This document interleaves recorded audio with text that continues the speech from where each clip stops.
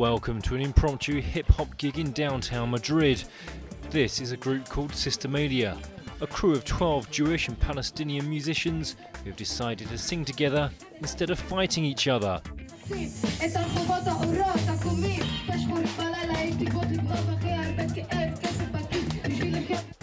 They converted a strip of pavement outside a hairdresser's into a party to play their music about peace between their two people.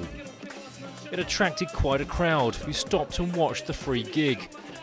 Even the police didn't seem to mind. Normally they play to backpackers in youth hostels, but now they've got quite a following of young and old.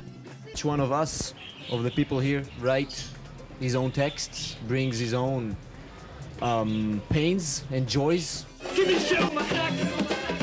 They're setting their sights wider. The band plan to record their first album in the summer and hope their message will get through to a mainstream audience.